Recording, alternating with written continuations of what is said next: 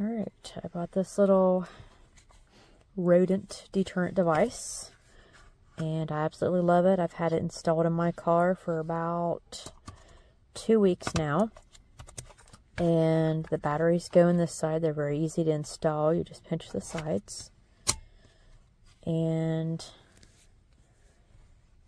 I install it in here, in this little pouch here. I don't put it in my engine because I have a little Fiat 500 and the engine is way too tiny.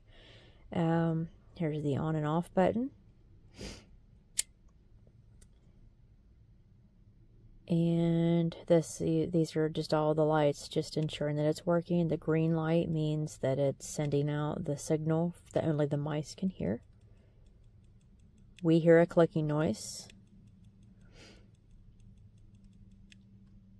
And there is a test button. For some reason my test button stopped working, but I've tried changing the batteries. I'm not worried about the test button.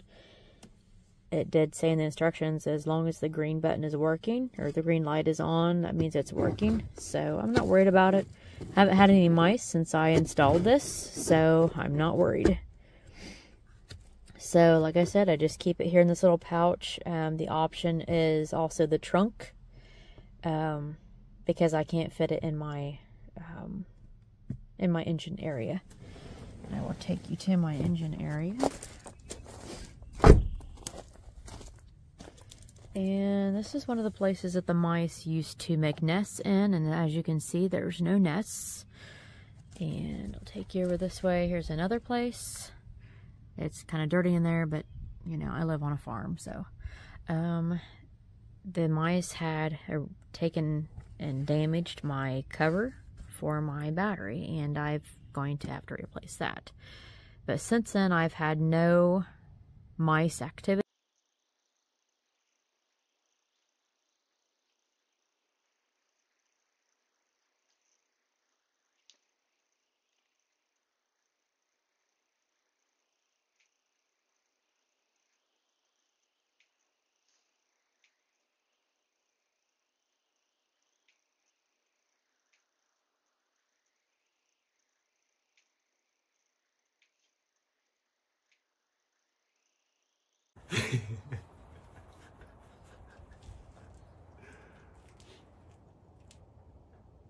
Dude, this right under the light.